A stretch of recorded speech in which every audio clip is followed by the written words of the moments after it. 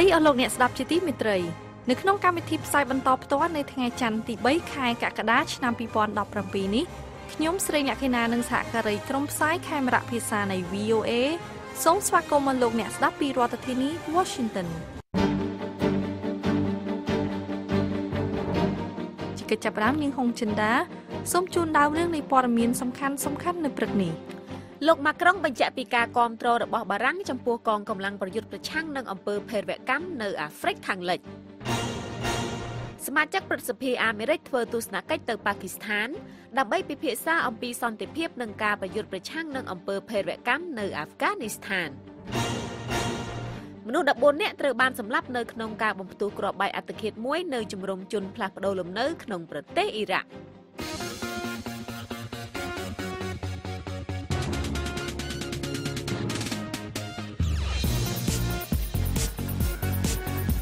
នៅក្នុងការផ្សាយរបស់ VOA ជាបន្តទៅនេះយើងមានសេចក្តីរាយការណ៍អំពីអ្នកវិទ្យាសាស្ត្រវ័យក្មេងកម្ពុជាសង្ឃឹមថានឹងឈ្នះការប្រកួតមនុស្សយន្តលំដាប់ពិភពលោកនៅសហរដ្ឋអាមេរិកនិងសេចក្តីរាយការណ៍មួយទៀតអំពីសហគមន៍ខ្មែរនៅរដ្ឋច័រចាសហរដ្ឋអាមេរិកប្រារព្ធពិធីបុណ្យអុំទូកប្រចាំឆ្នាំដើម្បីរក្សាអត្តសញ្ញាណនិងវប្បធម៌ជាតិលោកអ្នកនឹងបានស្ដាប់សេចក្តីរាយការណ៍ទាំងនេះក្រោយព័ត៌មានអន្តរជាតិដែលផ្សាយផ្ទាល់ដោយនាងហុងចិន្តាសូមអញ្ជើញចិន្តាចាសសូមអរគុណលក្ខណៈលោកអ្នកកំពុងតែស្ដាប់ការផ្សាយព័ត៌មានដោយផ្ទាល់ពីបន្ទប់ផ្សាយរបស់ VOA ពីរដ្ឋធានី Washington ក្រុមតំណាងរាស្ត្រសំខាន់មួយចំនួនរបស់អាមេរិកដែលដឹកនាំដោយលោកសមាជិកព្រឹទ្ធសភា John McCain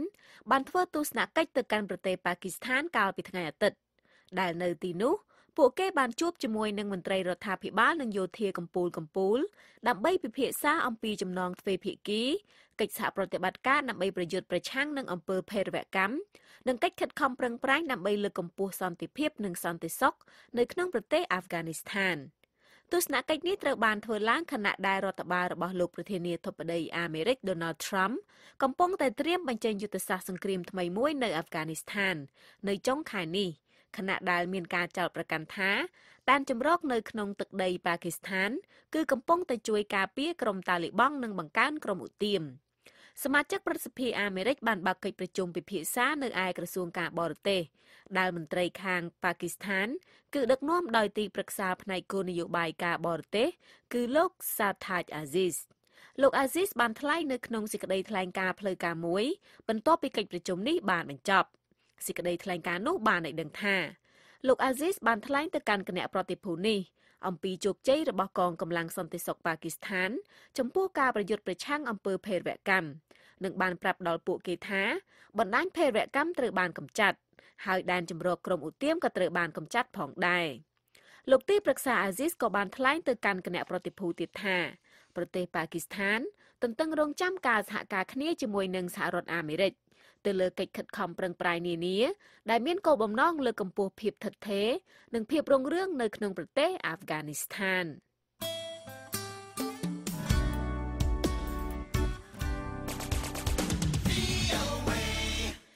អាហ្វ្រិកខាងលិចនិងបារាំងត្រូវតែសហការគ្នាដើម្បីលុបបំបាត់អំពើភេរវកម្មនេះបើយោងតាមសម្ដីរបស់លោកប្រធានាធិបតីបារាំង Emmanuel Macron ដែលបានថ្លែងកាលពីថ្ងៃអាទិត្យនៅក្នុងពិធីបើកកិច្ចប្រជុំកំពូលក្នុងរដ្ឋធានីបាម៉ាកូនៃប្រទេសម៉ាលីស្ដីពីការបង្កើតកងកម្លាំងថ្នាក់តំបន់មួយដែលប្រយុទ្ធប្រឆាំងនឹងក្រុមរដ្ឋអ៊ីស្លាមលោកម៉ាក្រុងបានថ្លែងថាបារាំងនឹងផ្ដល់ការគាំទ្រផ្នែកយោធាក៏ដូចជាយានយន្តចម្បាំងចំនួន70គ្រឿងសម្រាប់កងកម្លាំងចម្រុះថ្មីមួយក្នុងការប្រយុទ្ធប្រឆាំងនឹងភេរវកម្មនៅក្នុងតំបន់នេះប្រទេសម៉ាលីប្រទេសប៊ូគីណាហ្វាសូប្រទេសឆាតប្រទេសម៉ូរីតានីនិងប្រទេសនីហ្សេដែលត្រូវបានហៅថាប្លុក G5 Sahel បានឲ្យដឹងថាខ្លួនកំពុងតែសហការគ្នាដើម្បីផ្ដល់កងកម្លាំងប្រយុទ្ធប្រឆាំងនឹងការកើនឡើងអសន្តិសុខនិងការវាយប្រហារពីសំណាក់ក្រុមរដ្ឋអ៊ីស្លាមដែលផ្ដល់ផលប៉ះពាល់ដល់ប្រទេសពួកគេកងកម្លាំងរបស់ប្លុក G5 Sahel នឹងជួយគាំទ្រដល់កងកម្លាំងបារាំងចំនួន 4000 និងកងកម្លាំងរក្សាសន្តិភាពអង្គការសហប្រជាជាតិចំនួន 11000 ដែលកំពុងតែប្រតិបត្តិការនៅក្នុងតំបន់នេះខណៈដែលមេដឹកនាំទាំង6នាក់ថ្លែងសន្ទរកថាអំពីការកើនឡើងការគំរាមកំហែងការវាយប្រហាររបស់ក្រុមរដ្ឋអ៊ីស្លាមនៅក្នុងប្រទេសរបស់ខ្លួនក្រុម Nusrat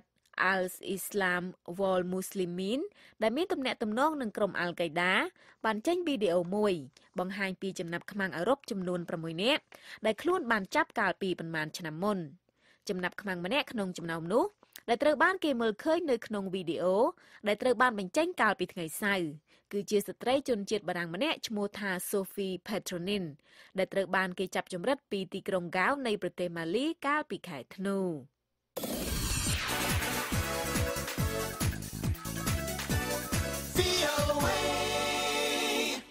អ្នកបំផ្ទុះគ្រាប់បែកអត្តឃាតម្នាក់បានសម្លាប់មនុស្សអស់យ៉ាងហោចណាស់ចំនួន14នាក់នៅក្នុងប្រទេសអ៊ីរ៉ាក់កាលពីថ្ងៃអាទិត្យនៅឯជំរំមួយសម្រាប់ក្រុមគ្រួសារដែលត្រូវផ្លាស់ប្តូរលំនៅដោយសារការប្រយុទ្ធគ្នា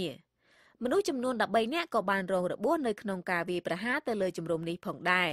ដែលជំរំនេះស្ថិតនៅប៉ែកខាងលិចរដ្ឋធានីរ៉ាម៉ាឌីនៃខេត្តអានបានៅមិនទាន់មានការអះអាងទទួលខុសត្រូវភ្លាមៗនៅឡើយទេចំពោះការវាយប្រហារនេះកងកម្លាំងអ៊ីរ៉ាក់បានដណ្ដើមយកទីក្រុងរ៉ាម៉ាឌីនិងទីក្រុងហ្វ៉លូចាពីកងកម្លាំងក្រុមរដ្ឋអ៊ីស្លាមត្រឡប់មកវិញប៉ុន្តែក្រុមរដ្ឋអ៊ីស្លាមនៅតែបន្តកាន់កាប់ប៉ែកខាងលិចនៃខេត្តនេះអគ្គីភ័យមួយបានសម្លាប់មនុស្សអស់យ៉ាងហោចណាស់ម្នាក់នៅជំរំជនភៀសខ្លួនស៊ីរីមួយ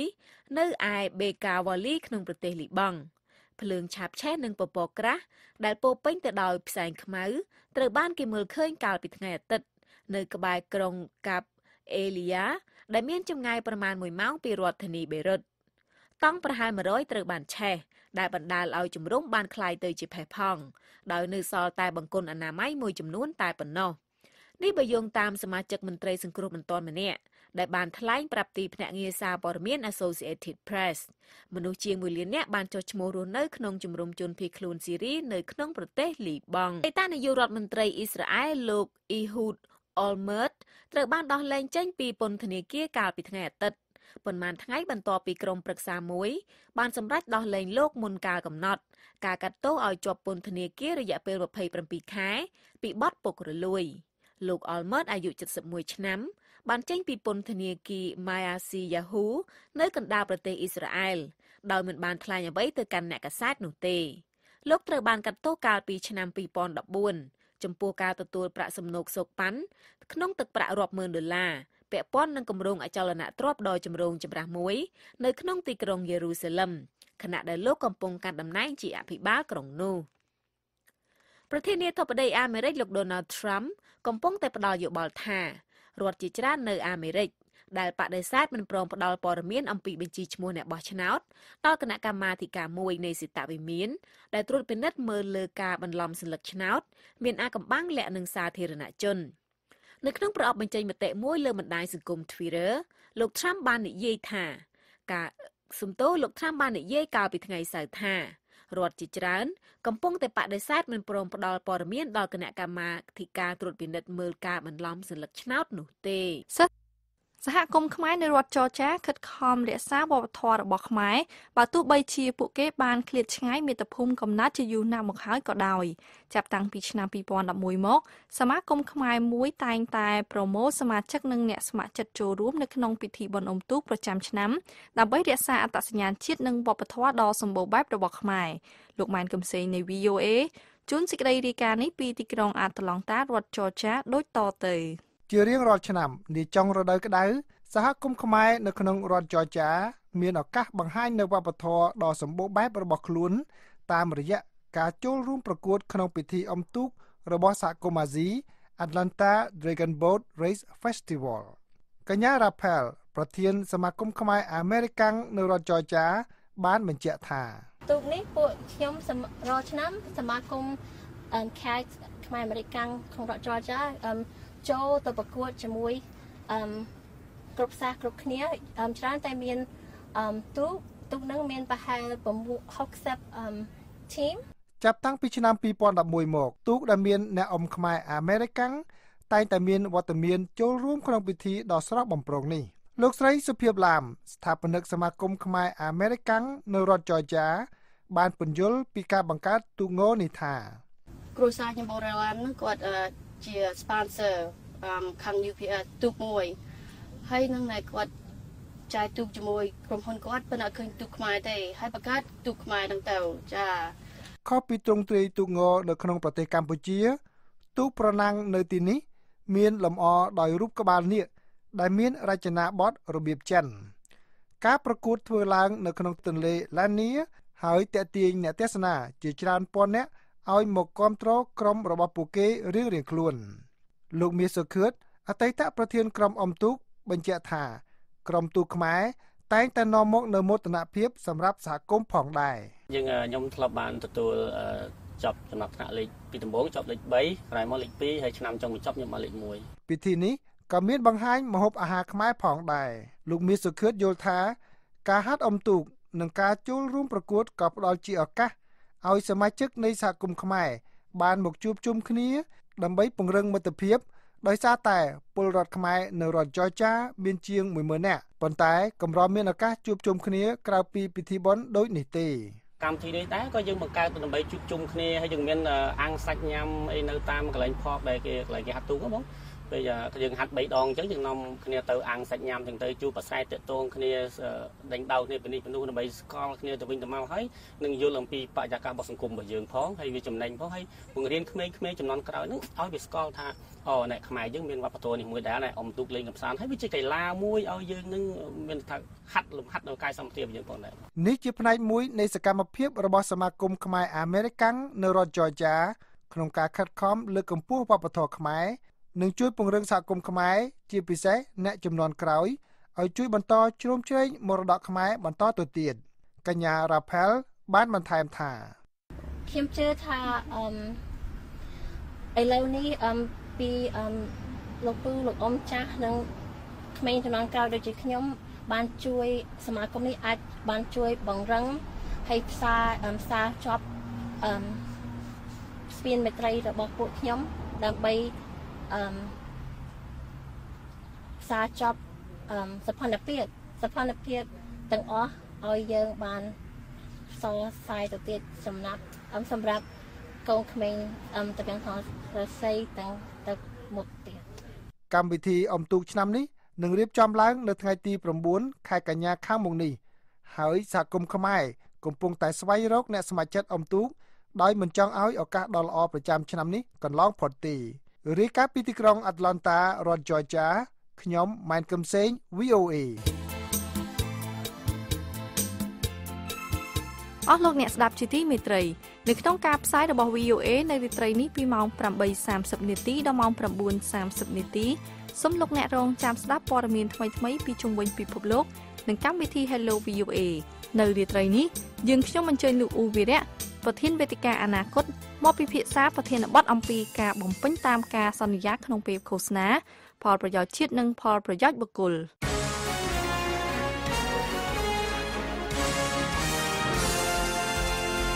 តទៅទៀតនេះនាងហុងចិន្តាសូមជូនព័ត៌មានអន្តរជាតិបញ្ចប់សូមអញ្ជើញចិន្តាចាសសូមអរគុណលក្ខណាក្រុមហ៊ុនអេឡិចត្រូនិក Samsung បានឲ្យដឹងថាខ្លួននឹងចាប់ផ្ដើមលក់ទូរស័ព្ទឆ្នៃឡើងវិញប្រភេទ Galaxy Note 7 របស់ខ្លួនក្នុងសប្តាហ៍នេះនៅក្នុងប្រទេសកូរ៉េខាងត្បូង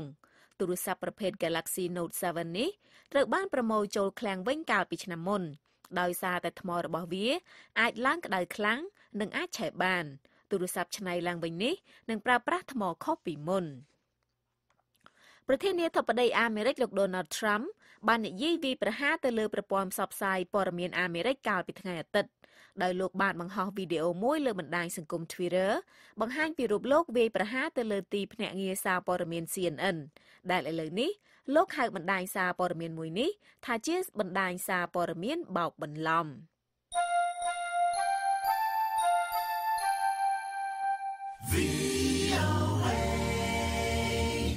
អ្នកបោកគ្រាប់បែកអត្តឃាតនៅក្នុងរថយន្តម្នាក់បានបំផ្ទុះខ្លួនឯងកាលពីថ្ងៃអាទិត្យនៅឯ Tahrir Square នៅកណ្ដាលក្រុង Damascus និងបានសម្លាប់មនុស្សអស់យ៉ាងហោចណាស់ចំនួន8នាក់និងធ្វើឲ្យរបួសចំនួន12នាក់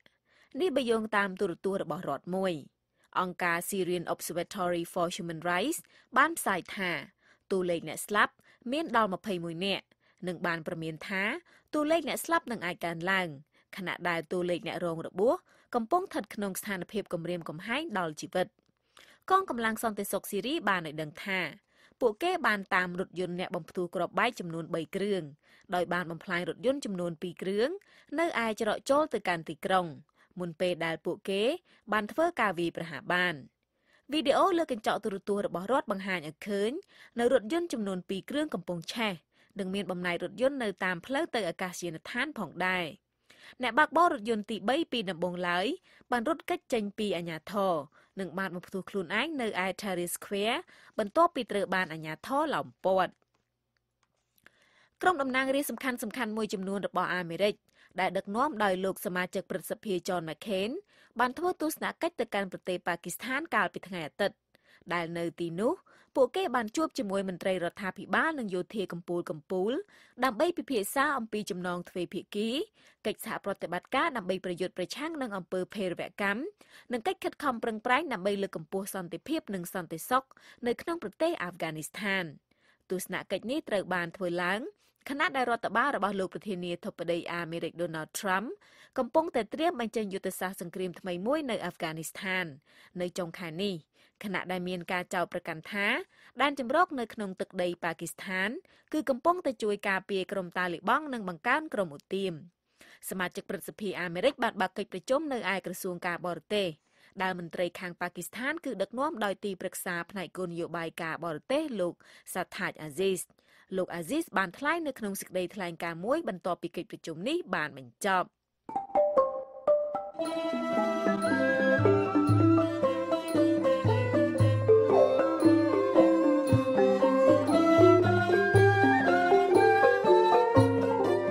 កម្មវិធីផ្សាយរបស់ VOA នៅព្រឹកនេះចប់តែប៉ុណ្ណេះប៉ុន្តែលោកអ្នកនាងអាចស្ដាប់ឬអានព័ត៌មានរបស់ VOA ឡើងវិញបាន